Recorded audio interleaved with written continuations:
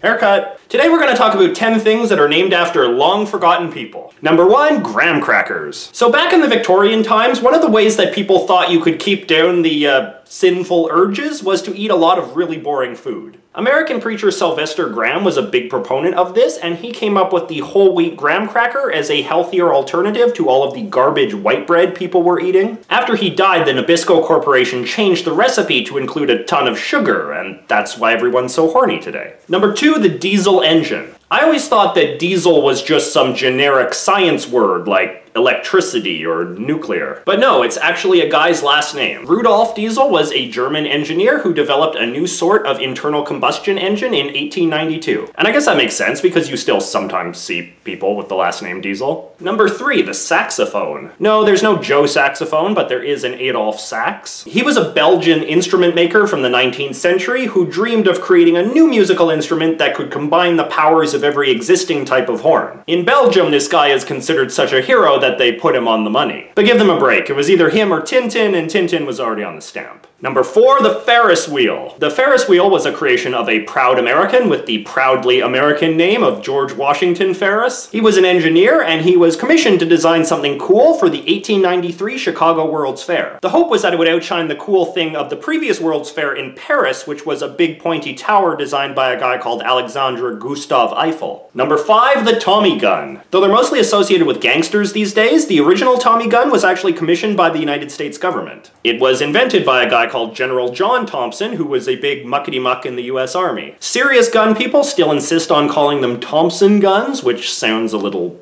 formal. Number 6, Eggs Benedict. Small restaurants sometimes name meals after reliable customers who always order the same thing all the time. This was the case with Eggs Benedict, which was named after Sam Benedict, who was a guy who liked ordering eggs smothered with hollandaise sauce on English muffins at the famous Waldorf Astoria Hotel in New York. He was supposedly hungover a lot. Number 7, cardigans. It is perhaps fitting that every hipster's favorite style of sweater was named after a flouncy English lord with spectacular facial hair. The Earl of Cardigan was a commander in the Crimean War, which was fought against Russia. In order to combat the cold weather, the lord's soldiers had to bundle up with special wool jackets, which became known as cardigans after the war ended. Fun fact, the Crimean War is also the reason why we call those ski masks that cover your whole face baklavas. Woolly face masks were also popular with British soldiers during that war, and baklava was the Russian port where the British troops were based. Number 8, the Windsor knot. The British royal family is officially known as the House of Windsor, and the Windsor knot is named after the Queen's uncle, the former King Edward VIII.